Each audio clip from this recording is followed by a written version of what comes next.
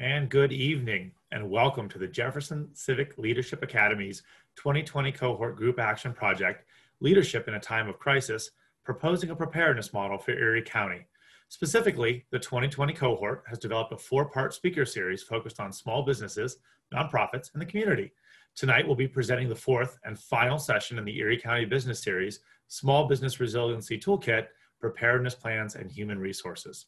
Our first speaker this evening, Gary Sullivan, will walk attendees through the importance of creating and maintaining a business preparedness plan, provide some resources for creating a business preparedness plan, and then offering interactive Q&A. Rachel Tserkovniak will lead the second half of our session and focus on some common human resource issues faced during the pandemic, as well as general HR preparedness for small business owners. Both of our speakers have 15 to 20 minutes of prepared content, and while some of the content may be interactive, there will be a dedicated 5 to 10 minutes of Q&A available for each speaker immediately following their presentation. If you have questions for our speakers, please use the chat feature so our moderators can bring these questions to our attention. Please note, tonight's session is being recorded for future consumption, and at the end of this session, a slide will be shown with a link to a short survey where you can find and fill out to let us know how we did. It will also be posted in the Facebook chat. The 2020 cohort hopes the content of this session has been helpful, and we do appreciate your honest feedback and suggestions. So diving right in, our first speaker, speaking on the topic of business preparedness plans, is Gary Sullivan. Gary is currently an assistant professor at Mercyhurst University and serves as the program director of the F.W. Hirt Erie Insurance Risk Management Program. Gary is responsible for developing the school's new risk management curriculum for the Walker College of Business in collaboration with the Ridge College of Intelligence Studies and Applied Sciences. Gary holds degrees from Lakeland College, the University of Illinois, and the University of Pittsburgh, as well as several industry designations, including the Chartered Property Casualty Underwriter. No further ado, Gary, I turn it over to you. Thank you, Jeff.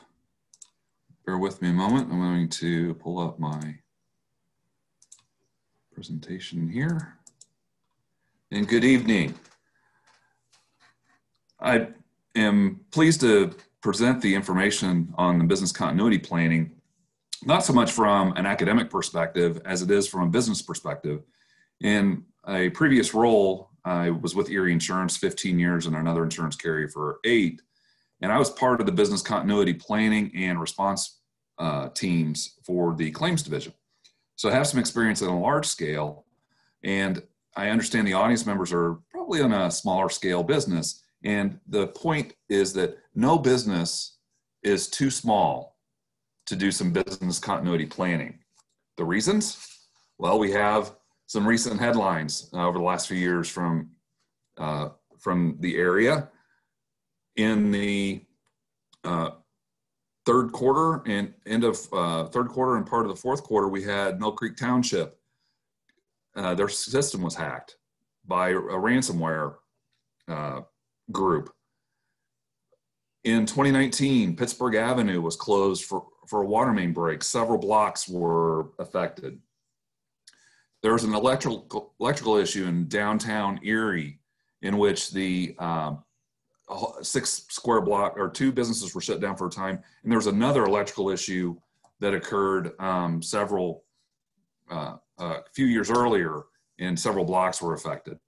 And then in 2016, Fred's Beds was the victim of an arson fire, and the perpetrator was sentenced to a 10-year prison sentence at the end of 2019.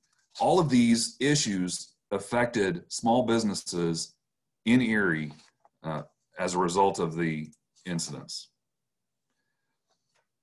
So what is business continuity management? And it's a planning process.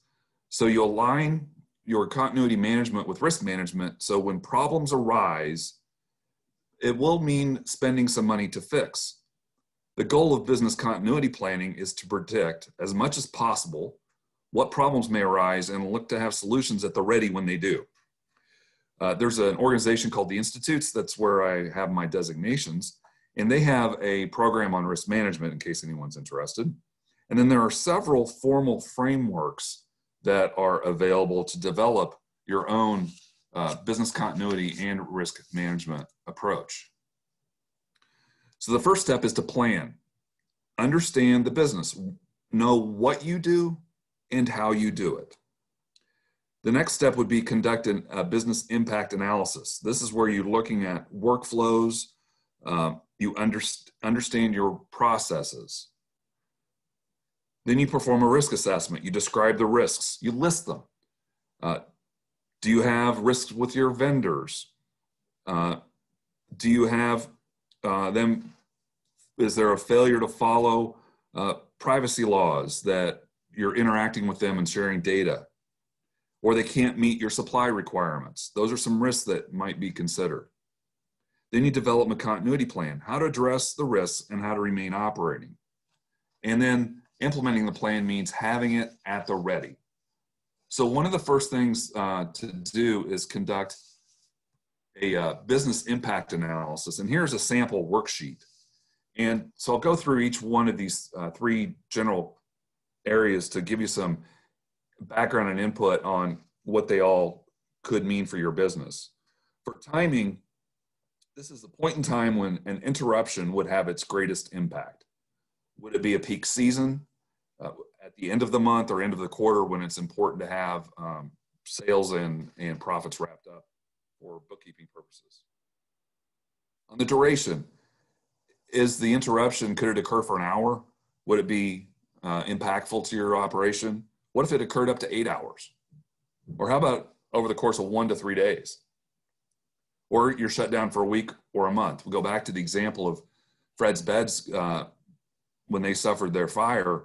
I believe, and if anyone's on the call who knows, I believe they were unable to resume operations for several weeks due to the investigation that was taking place, due to the fact that it was a set fire. The next column is operational impacts. Could you have lost sales or income? Would negative cash flow from delayed sales occur? Would expenses increase either through overtime, outsourcing, or expediting costs to replenish your supplies? Would you be incurring regulatory fines? Could you incur contractual penalties or lose contractual bonuses should your operation be interrupted?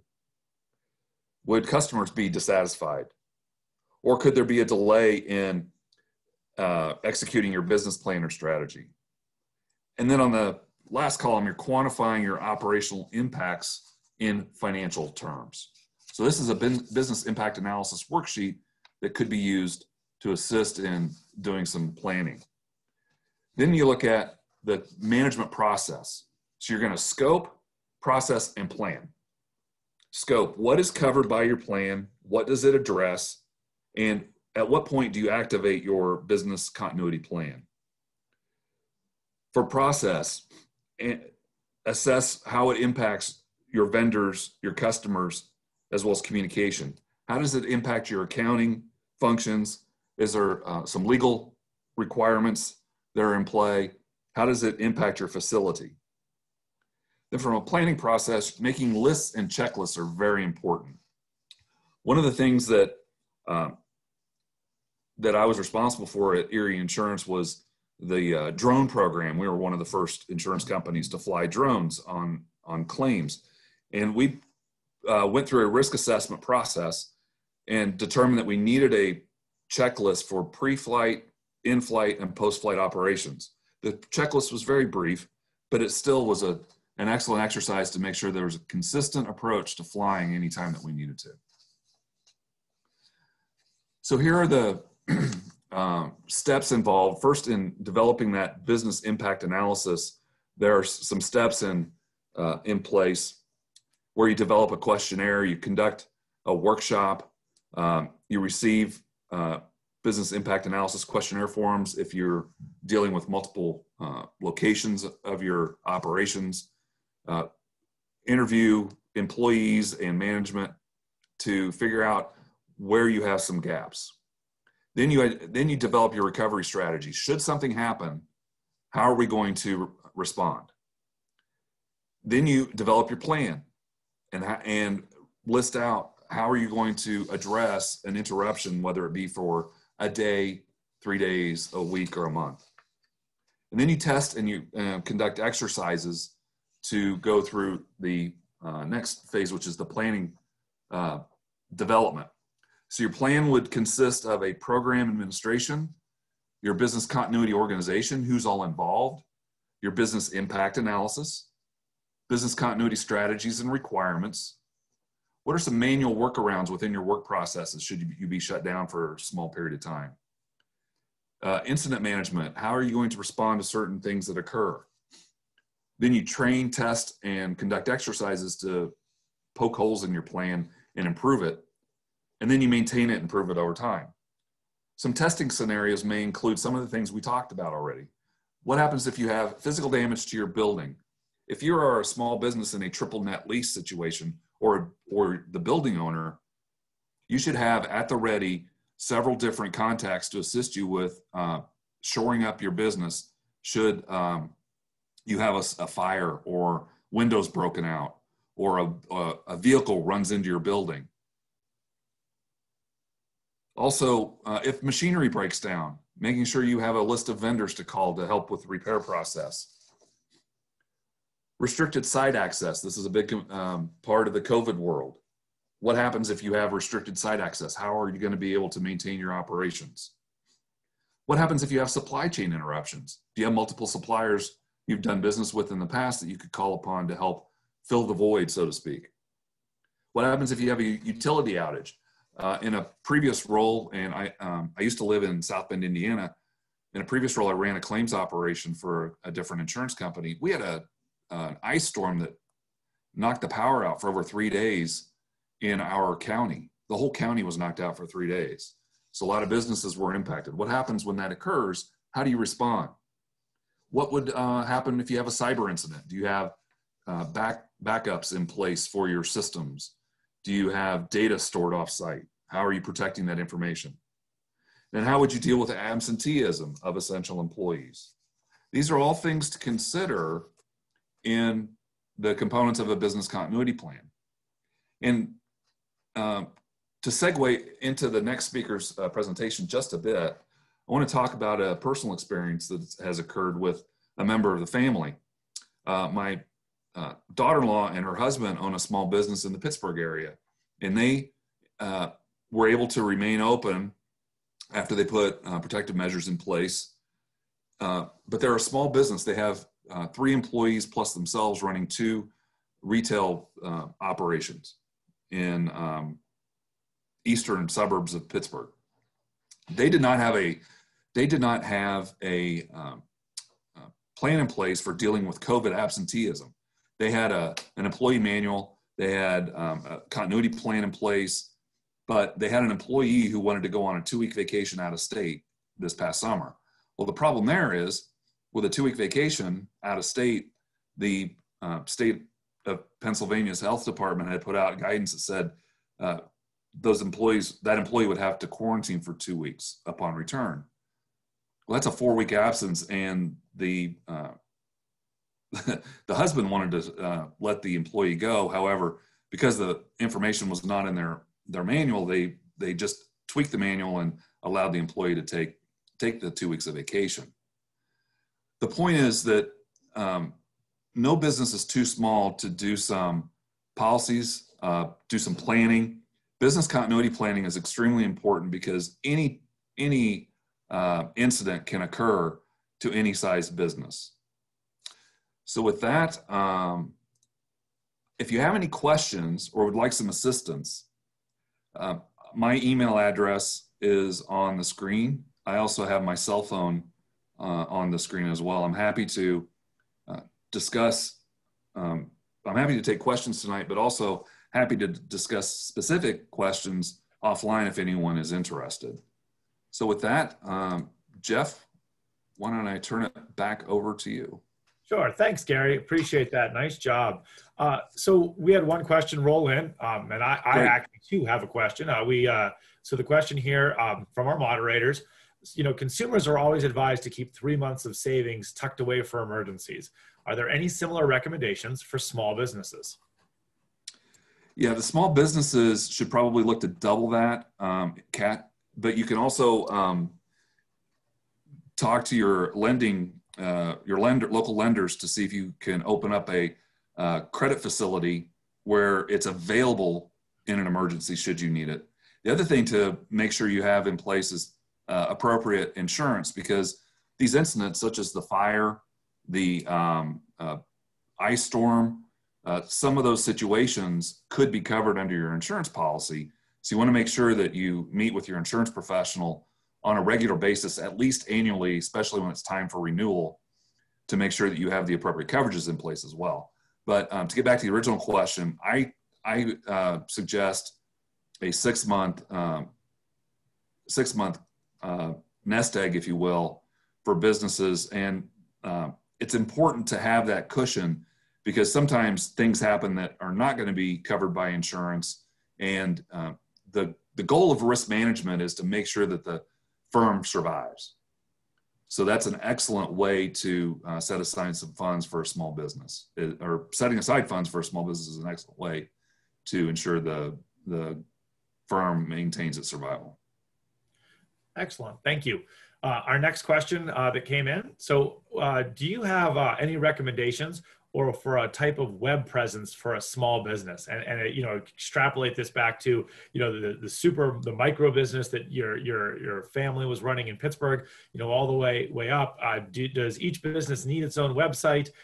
You know, could using the chamber or a local conglomerate and advertising things like the Lake Erie Wine Trail, something like that, or even just using Yelp, is that enough? What do you recommend as far as being able to keep your product and keep your information viable during, you know, changing times or uncertain times? That's really it depends. It really is a business decision. Some businesses just don't lend themselves to having a web presence.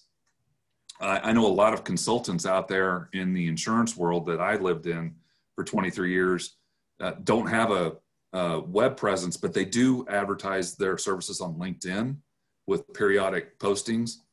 They do have a presence on Facebook and et cetera. So it just depends on what your business is and what customers you want to reach.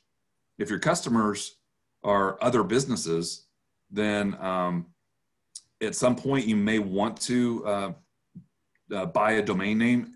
What I suggest is, no matter what, buy the domain name that you think you might want to use, because it will. Sometimes there's folks out there that are gobbling up the domain names, and then you have to pay them in order to have them release it to you. So if you're interested in setting up a website, I highly suggest, regardless of whether or not you are decided or undecided, at least establish your domain name and go out and secure it as quickly as possible. And one additional question from the Facebook live stream. When assessing your risk plan, how many different types or kinds of risk should be considered in your plan? Well, that's a loaded question. Really, this 20-minute presentation could be a 4 to 6 hour seminar. But you want to look at and identify any situations that could have an impact in your operations such that you would have to stop or have severely curtailed operations and sales. So I went through a list of scenarios: a cyber incident, absenteeism of essential and key personnel, physical damage to the building, something breaks down, supply chain interruptions, utility outage. Those are scenarios that need to be considered. And then what you do is you list out your who are you going to go to? The question is, who are you going to go to? So let's go to the key essential personnel are absent.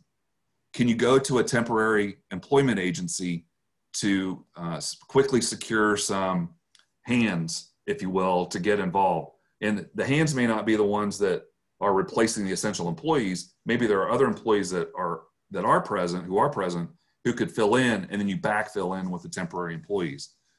You know, that's something to consider.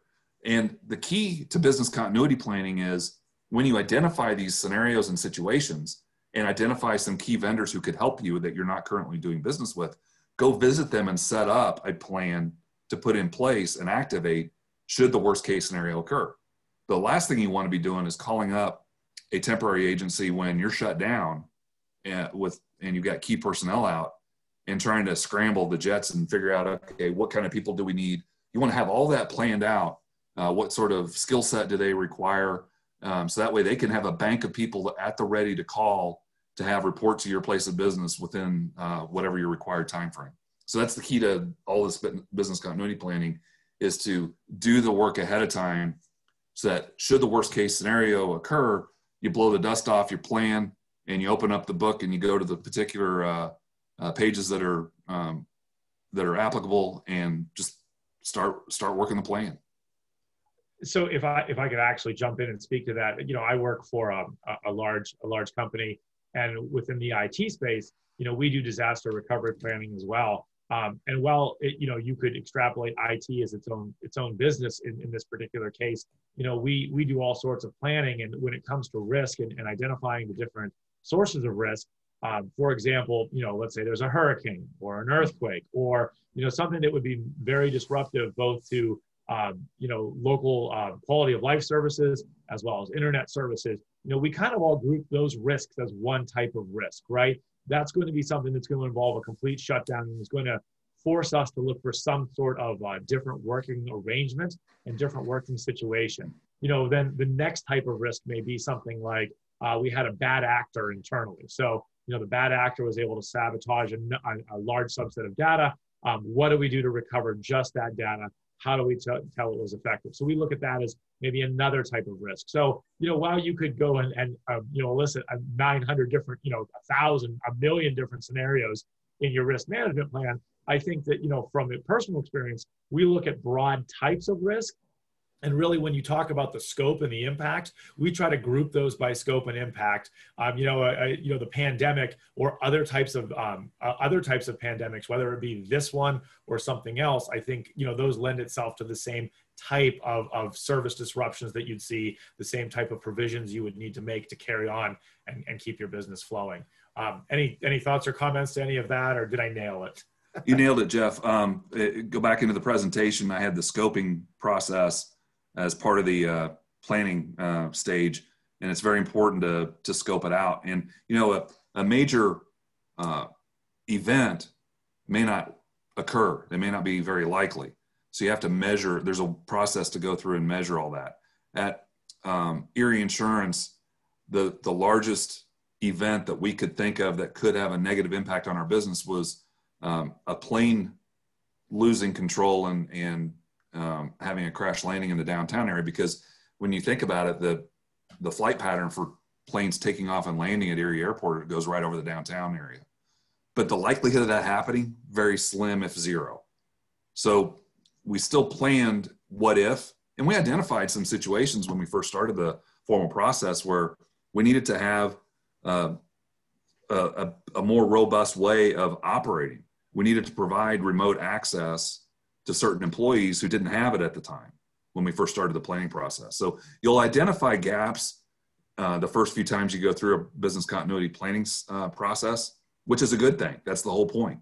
And then when you fill in those gaps, then you might identify, okay, it's not necessarily a gap, but we still have some concerns here that we could address. And those will smooth out over time as you go through the updating and maintenance stage. Excellent. Thank you, Gary. Last question or just comment for you to share with our audience. You provided your contact information. You were but one man.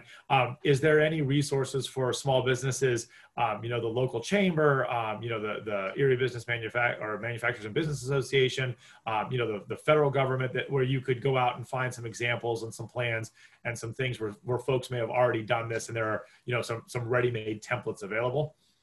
Yeah, there's the best site out there is from the Department of Homeland Security. They have ready.gov, and there's a whole host of resources out there that folks can visit and consider implementing or not. And then I'm available to help as well if anybody wants to get into a formal planning process. I'm sure the Manufacturers and Business Association as well as the Erie Area Chamber have some resources available as well. But it's not something that a small business owner may be able to take on formally himself or herself. And, I'm happy to help, but there's a lot of other resources available. Excellent. Thank you. And Gary, we thank you for your time. That was great. My pleasure. So moving on, we're actually going to go to our second speaker tonight, and that's going to be covering human resource preparedness, Rachel Tserkovniak. Rachel is the human resources consultant and trainer at the Manufacturing Business Association. And in this role, Rachel assists association member firms in all areas of human resources, including training, and this is a long list, answering HR hotline calls, recruiting, interviewing, hiring and orienting new employees, as well as writing and reviewing employee handbooks, HR assessments, job descriptions and compensation packages, and overseeing unemployment and benefit administration. Rachel's experience includes 7 years of human resource experience in both the professional and manufacturing environments. Prior to working at the MFA, she was a HR manager for the Armstrong Group of companies and Forefront Solutions, overseeing 2 locations. Rachel has a degree from Penn State University, as well as several professional licenses and certifications, including the Associate Professional in Human Resources, the Professional in Human Resources, and some sort of super designation that I think it throws the S in front of that. Is that right, Rachel? Absolutely. Finally, Rachel is a member of the Human Resources Management Association of Northwest Pennsylvania and the local chapter of the Society for Human Resources Management. So with no further ado, I'll hand it over to Rachel. Thank you very much, Rachel. Thank you so much, Jeff. So that was a lot of information about me. Essentially, I really like to piggyback on Gary's presentation because it really sets itself up for, really where we go from here. So hopefully everybody can see my PowerPoint presentation. When we talk about managing small businesses and crises through HR strategies, it isn't always, HR manager isn't always a designated HR manager. It is a office manager. It is a business owner. It is anyone who handles your human resources procedures. That includes creating your policies and procedures. When it comes to crises and pandemics, they're actually very crucial, especially when it came to, this current pandemic that we're in with coronavirus. The importance of developing infection control policies, safety procedures, and some PA state mandated requirements like enforcing masks were absolutely critical and required. So when we talk about, what we're really going to go over in a kind of a short amount of time, but essentially it is really important for small business to develop those HR tasks to someone in your organization. So again, that may be you, maybe somebody else. Organizations have to stay legally compliant and mitigate liability risk. So use those same principles that Gary talks about, and where are your gaps? I talk to a lot of different organizations a lot, especially small businesses, and they really struggle with, do we really need these kind of things in place? I still talk to local companies that don't know about Erie Ban the Box, and what that is that you can't run a background check prior to offering employment.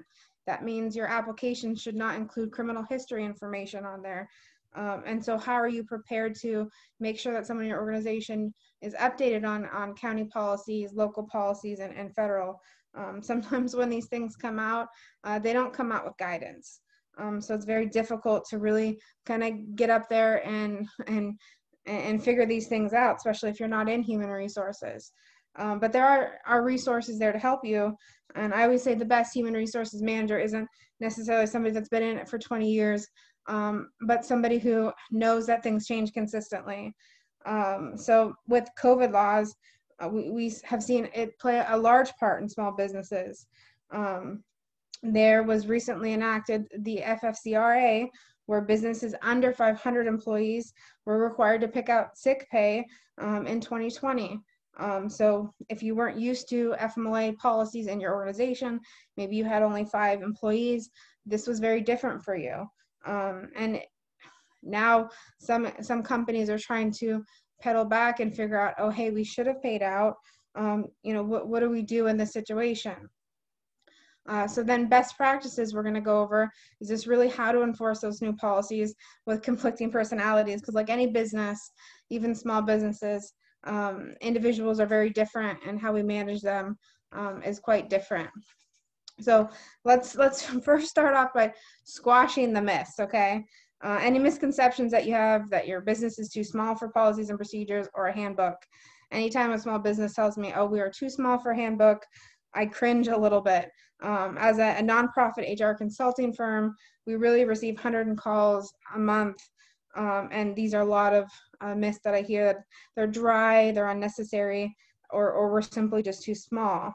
That is until there's actual problem. So unfortunately, we work with many companies after it's too late, and we really have to deal with the aftermath from a lack of policies or lack of management. So when it comes to training on these important issues, such as how to have your managers interview, what things you can and cannot ask for. Prior to this position, I worked as an HR manager over 2 facilities in different states. And I'll tell you, you don't have time to update yourself on local laws when you're working, 50, 60 hours a week, and you have to keep up with different laws. It's also important to understand that many laws do apply to employers with 1+ employees.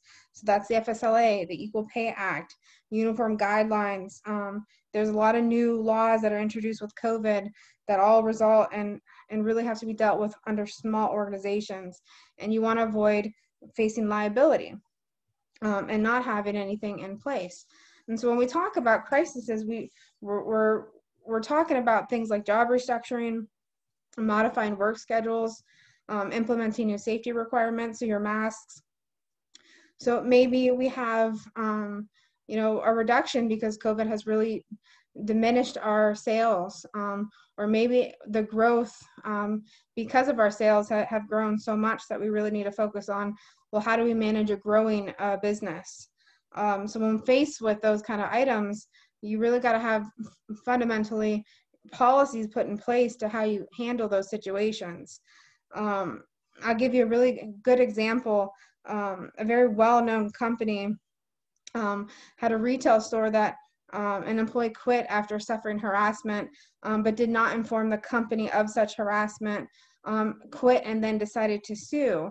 The employer didn't have any training or harassment policy in place. Therefore, the employer was liable for those. The lawsuit might have been different if the employer had that formal policy. And it's important too, if you have a formal policy, you have to follow it. So it's not, if it's not going to be followed, don't put it in writing.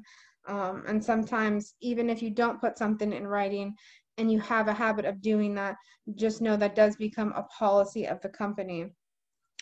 So during, these business and changing conditions, you're dealing with a lot of updates.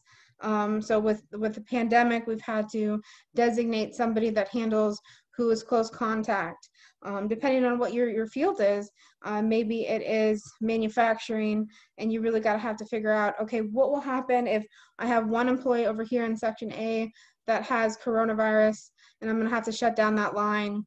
What's my business continuity plan? So really back to Gary's presentation on how you figure out what your risk mitigation is.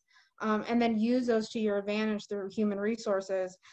Does that mean going to temp agencies to get additional help during those crises?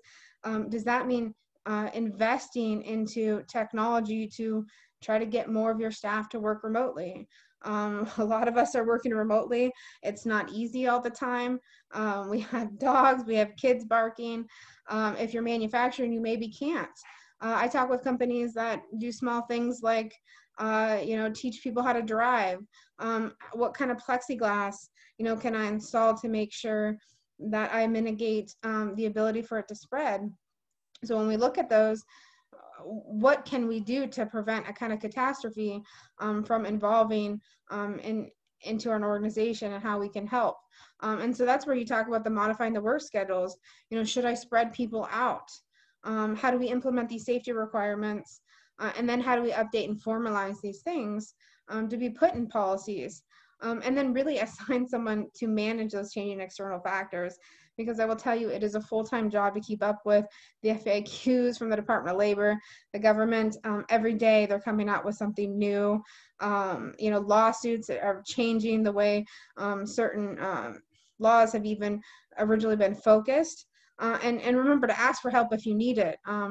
If you're not sure, it is really important to you to reach out to resources, not even just the Manufacturing Business Association, but go directly to the government websites, print off exactly what my organization should have to do, and really try to follow up on that in order to avoid, issues down the line that could really hurt your business long term. So where do I start? Gary's presentation covered it, right? You analyze your business, you apply those same principles to your HR strategy. So before you can begin, you really want to start your analysis to see what your organization is missing. If you don't have a handbook, start there. Are my employees working from home? If so, ask yourself, should I create a work from home policy that outlines required technology? And that really curbs unacceptable behavior, right? Do I want to have a dress code for when my employees are on video camera? It seems kind of silly to kind of create these policies and procedures. However, once you get into it, not having those policies and procedures in place have really hurt businesses, and it's really hard to come back from that. So you really need to have kind of a standard of, hey, if you're going to be working from home, this is the type of equipment that you have to have, this is the type of internet service that you have to have, and this is the type of business standards that you're required to have. So if it's an office production floor, how do I introduce my safety requirements into there? How do I keep workers 6 feet apart? You really get creative with it. I know many small businesses are very livid with the restrictions. We talk about ADA, which comes in a lot. And if you're not familiar with ADA, it's really, disability and there's HIPAA privacies. We have to work with individuals that have disabilities, and how we bring that into an organization in privacy. So, for example, if you have an organization that doesn't have a building that makes it available to have temperature screenings in person, then maybe have those employees take their temperature before they get into the organization. And then communicate. And communicate when you don't know something. You need to help curb that anxiety from your work staff. And saying that I don't know is perfectly appropriate in certain situations, because many people don't know, and you're really not alone. So anytime an organization, for example, holiday time, you get many people that say, hey, what if I go to California for my holiday? What's going to happen? And maybe this is the first time that you dealt with it. So you're going to say, I'm not really sure. We're going to have to look into that. But help, curb that anxiety and create a plan. So you're going to sit down with all your business leaders at that point and say, okay, looks like vacation season are coming on. I really thought COVID would be done by July. It's not. It's in the heat of things. What are we going to do? Are we going to have them quarantine? And how does that affect the pay policy? So according to Governor Wolf, anyone that travels in PA around July came out with the 20 states that had to quarantine, which meant any employees who did that could, in fact, get sick pay, which, obviously angered a lot of employers. But it did create kind of a complex in the organization. Did you want your employee to quarantine? Did you need to have to pay them the extra 2 weeks? And so there's a lot to what different policies that you have. When we talk about these things, the reason why we want to mitigate some of these policies and procedures is because there's a lot of litigation that comes involved with not having policies and procedures. So I gave you that great example about harassment. A majority of 2019 EEOC lawsuits came from retaliation, disability, then race, sex, age, national origin, and down the list. So lawsuits can damage your reputation, and they can bring out old risk within any statute of limitation. So do you have a harassment policy? Do you have a policy on COVID? One of the things that we're kind of waiting to see how it plays out is businesses that maybe didn't follow mitigation processes. What if, someone died from COVID? Will there be potential liabilities for that? Originally, it was thought that it wouldn't really fall under workers' comp. But maybe if you weren't following some of that mitigation, could that be on workers' comp now? And as we know, OSHA and CDC requirements are ever expanding and changing as we go. So again, very interested for businesses right now. We really have to allow for flexibility though. Okay, so when I talk about policies, when I talk about HR, I always get all those HR people, you know, they just never want to have fun. You know, you should have your policies allow for some flexibility. And you don't want to commit to those policies that you won't follow. CDC guidelines are constantly changing. So when it comes to COVID policies, it can be an email that just kind of outlines your procedure if you travel. So this is a perfect example. We will monitor changing guidelines and adjust as necessary. That policy can still be an email if you're worried about formalizing a full document. You can have an internal guide to kind of address situations. When it comes to EEOC guidelines, you just need to make sure it's fair across the board. So that's why really, in order to kind of mitigate any risk for lawsuits, you really have to decide pre-event how you're going to handle these type of situations. So a lot of times dealing with a crisis is often addressed on an employer's emergency evacuation plan as well. So maybe you already have policies and procedures that can kind of assist you in this situation. You know, do you have a backup? Again, if something happens, you get a shortage of workers, how are you going to handle UC benefits? Another thing that came out of COVID that was a lot different is that PA now requires you to notify all your employees how to apply for unemployment, even if they leave on their own accord. So that's been a new struggle for businesses to kind of adjust to. Do I need safety training? You know, how do I put that out? You know, if I didn't pay for sick pay, you know, should I consult with an attorney or an HR consulting firm? Don't ignore it though. Ignoring it. Again, we started seeing businesses last year started getting fined locally for not following some safety guidelines. So we don't want you to ignore those requirements, right? We want you to kind of work with them. And what we've seen, if you do a good faith effort as a business owner, eventually, you know, they will make sure that you're kind of taken care of, and there will be less risk of strong, hefty fines for those organizations. Do what works best for you. When it comes to adapting your current policies, seek your employee input as well. Your employees make up your organization. The same thing that works for one company is not going to work for another company, depending on how your organization is set up. So sometimes there's no need to start from scratch. You could really get some input. Don't assume though also that the way that you've always done things is the way and is the right way. Example, we've had a policy, work for many companies that had policy that if your employee spouse had coverage and was offered health coverage through their employer and spouse's employer coverage, they were not allowed to take their insurance. However, it does not follow ACA guidelines put in place by the Obama administration. So that means there's still a lot of organizations out there that maybe should get some handbook reviews and make sure that you're legally compliant when it comes to a lot of these things. Again, these could really damage your reputation, hundreds and thousands of dollars of fines for not being legally compliant. And again, maybe you can't afford in your organization to hire a dedicated HR person, but it could be your HR manager, could be an office assistant. Go get them out for training. There's a lot of online programs. There's a lot of research that you can kind of do when it comes to these to make sure that your company is legally compliant. So another big question, and again, it's a shorter presentation, but a lot of the other questions we get is, what should I do if I get an employee refusing to wear a mask? If you've kind of followed our original plans and you've set up, you have work rules policy, well, it's a work rule, right? We're required to wear masks. So you're going to refer back to your policies and procedures. You're going to follow your disciplinary procedures. It's violating safety requirements. Are you going to write them up? It depends on your policy, right? The state does not mandate how an employer enforces it. It only states what the employer requirements are. So there's a lot of information when it comes to those kind of items.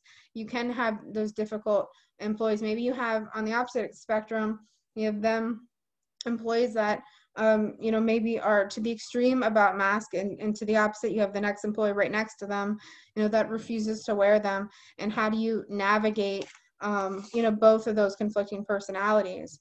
And I always kind of stress, you really got to come from a place of understanding on both sides and find a way to kind of mitigate that anxiety and stress by formalizing those policies and procedures. So get those policies and procedures in place, communicate that to the team and say, hey, listen, I know, this may not be make everyone 100% happy, but here's what we propose, here's what we're going to do.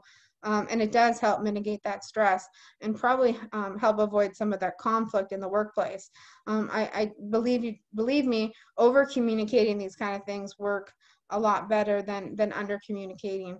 And that's why I said, don't be afraid to say, hey, we're not sure. Right, because these are all new guidelines. We've worked with companies outside of COVID that had ran some their data. So they thought about, maybe we should put a policy in place that says, hey, you're not allowed to open attachments to your email. And in theory, that might sound great. In practice, what it could do is slow down productivity of your employees. So really, in those situations, sometimes it is training how to recognize what is malware, how to recognize angry employees that might steal documentation. What kind of policies and procedures do you have if somebody does steal a laptop and doesn't bring it back? You really have to think kind of worst case scenario and hope for best case scenario. I've been through a lot of terminations. I've been through a lot of hiring, nothing in life is predictable, if that. So you have to be prepared at the highest level to make sure that you're really prepared as an organization and that you safeguard not only your product, but your customer base and your reputation. We've done studies that we've worked on and showed that when companies have bad reputations, they on average have to pay employees 10% more for employees on the market to really consider working at your organization. So again, it's really important to have your fundamentals in place and make sure that you reach out for help if you need it. So I'm open up for questions if anyone has it. I know there's a lot of different avenues when we talk about crises that they can go in any direction. It doesn't have to be COVID related. It could be, hey, we don't have a harassment policy. What do we do? How do we implement that? Thank you, Rachel. That was excellent. We do have a live question for you already. So the question reads, during a crisis like the pandemic, do the regulations change about asking employees details around their illness if they call in sick or if they miss work? Yes, absolutely. When we talk about the pandemic, once it was labeled as a pandemic, it gives employers a little bit more of an ability to get a little bit more deeper into, what ailments they do have. However, it is still restricted to the point where it has to be COVID-related questions. So I can't necessarily ask, let's say if they have breast cancer, right? I have to say, I have to look on the CDC website and I have to say, here's the symptoms related to COVID and here's what questions I can ask. So it is still targeted to that, but it does give us the ability. And a great example of that, Jeff, is when you look at when you have customers in grocery stores, I can't ask them, right, for medical history if they can't wear a mask. But if it's my own employee, they have to bring me documentation that shows they do have an ailment and give me information as to why they can't wear a mask. And then we can try to find some reasonable combination within the workplace. Now, because there's not specifics on that, though, I can't really give you enough legal advice on it because it is really dependent on the scenario. So if you're not sure, you definitely have to ask. I would say always proceed with caution, but stick to making sure you don't focus on a disability.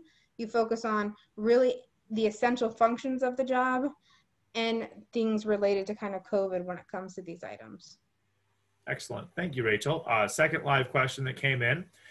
Do you have any suggestions that would help promote and secure the online/remote work environment? And to kind of piggyback on that, any suggestions to help those hesitant to have employees work remotely? Well, we get that a lot. A lot of employers are hesitant, and a lot of employers do have good reason to be hesitant in some cases. It's important, like I had indicated kind of in the presentation, to have a policy in place to make sure it's not an open-ended, you can stay home forever. You need to make sure you have a policy that says, hey, we allow you to work from home as long as the quality is there. And so you set up those standards, like if you're going to be leaving your workstation, right, your policies and procedures still apply. So you got to notify me if you're not going to be at your computer at your designated time. And so those are the things you have to set up. I will say, generally though, the productivity for those that work from home, they tend to be more productive because they don't have that office banter back and forth, and they tend to work later hours.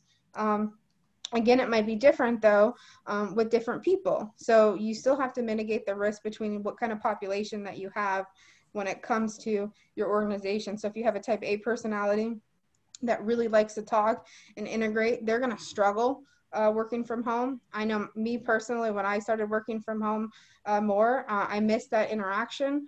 So we really need to make sure that employers still have that that one-on-one conversation, those hands-on meetings with those folks, and then how to set up from, the IT side of things on how you're going to handle breaches now that might be outside your organization, and making sure that there's no safety risks that are posed from other people's Wi-Fi. So there's a whole lot to look into before you should jump to remote. But I will say, I think the benefits outweigh the negatives as long as you're set up ahead of time. Awesome. Thank you, Rachel. Excellent.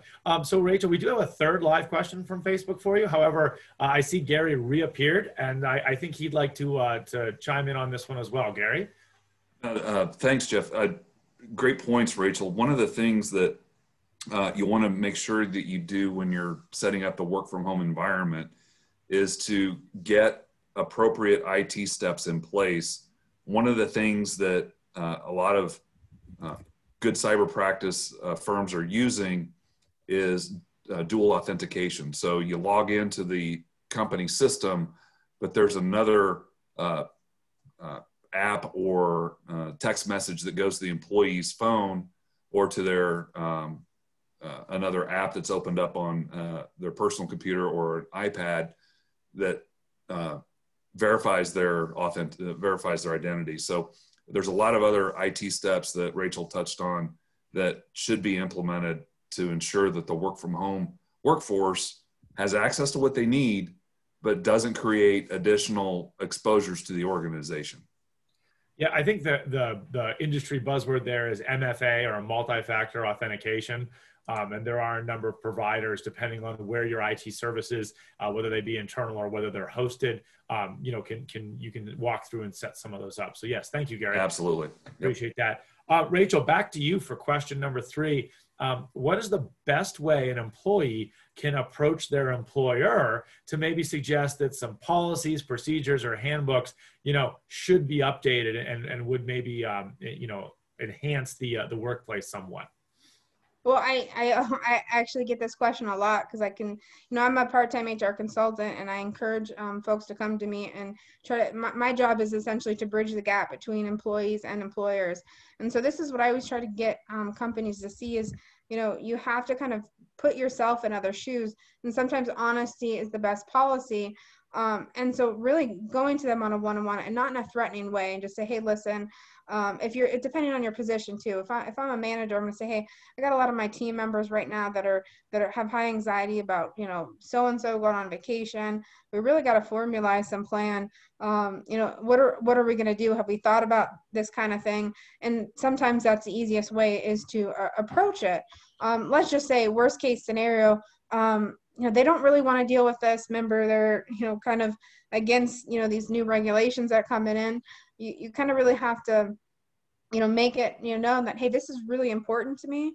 And if you're a good employee, and they're gonna want to make sure that you're happy and content.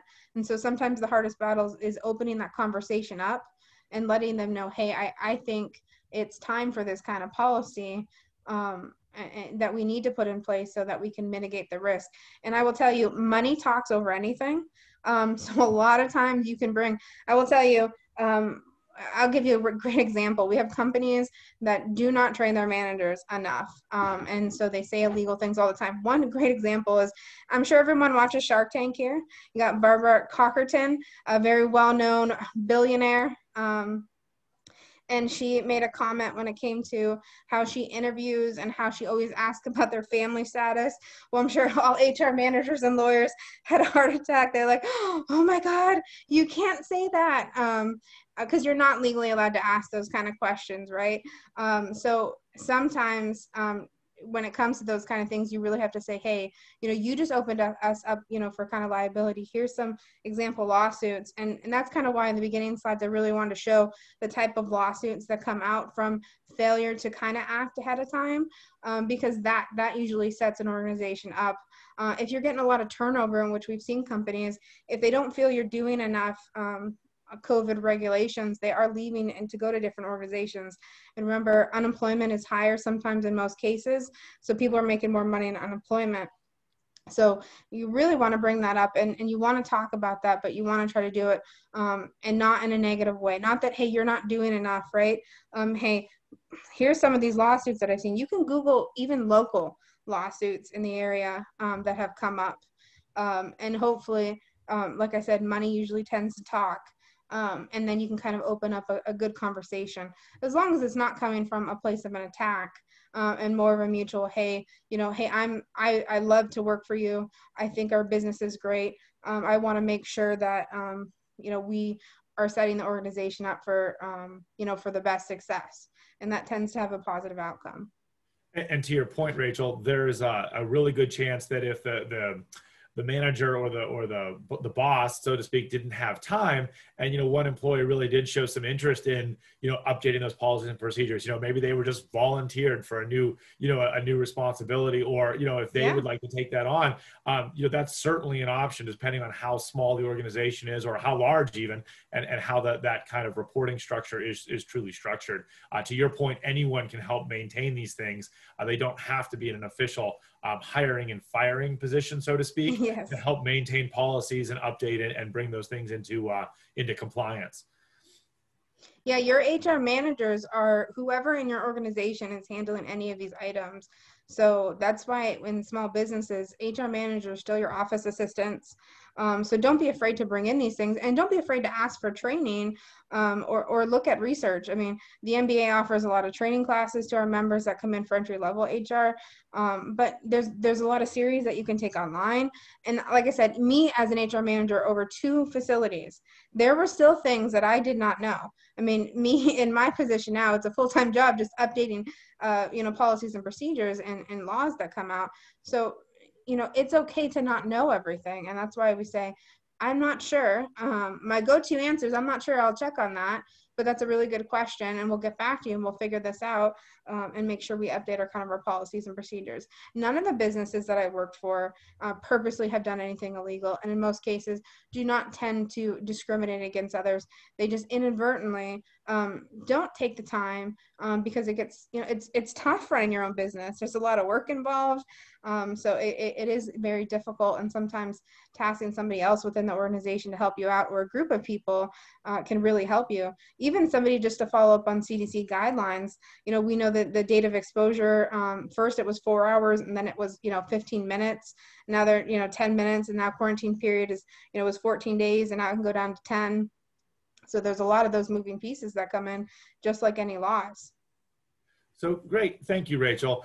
This is a perfect last question to end your excellent time with us here from Facebook Live. Do you have to be a member of the Manufacturers and Business Association to utilize the legal and HR services? Yes. To use our legal and HR consulting, you would. I will say we're a nonprofit. It is very cheap and inexpensive. And I will tell you, a lot of our members are greatly appreciative. However, depending on what it is, we always feel free to reach out and come talk to us if you feel, we might be able to help you in different ways. We do have non-member pricing for certain webinars, and sometimes we hold free webinars. So we did a handbook essentials class that was open up to everybody. So there are things that we do for free as well, that are for non-members as well. So there are things that are out there that can assist you with that. So follow us on our LinkedIn page, our Facebook, and you'll get a lot of those free offerings. Excellent. What a great resource for the Erie area. Thank you, Rachel. So that's going to conclude our question and answer. Gary, I see you jumping back on with video. Do you have some? Nope, just saying goodbye. Awesome. So I'm going to wrap up now. So the 2020 cohort and the Jefferson Civic Leadership Society would like to thank our speakers tonight, Gary and Rachel. An additional thank you to the Erie Manufacturers and Business Association for providing Rachel with us here tonight. The 2020 cohort would also like to thank all of our other speakers in this series, the Jefferson Society leadership team for guiding us along, and anyone else who was able to make this series possible. The 2020 cohort would like to remind our participants that additional information is available for our other 3 sessions, which can be found on the Jefferson Society Facebook page. Links are now, should be on your screen. And please feel free to visit the Jefferson Society page on Facebook. Last, if you remember, please go to visit the survey link shown on the screen or in the Facebook live chat, and leave us some feedback and suggestions if this is something you'd like to see carried on, or if there's things we can do better. Certainly, we're doing this here for you. So again, thank you and have a great evening. Thanks to our speakers. Thank you guys. Have a great day. Thanks.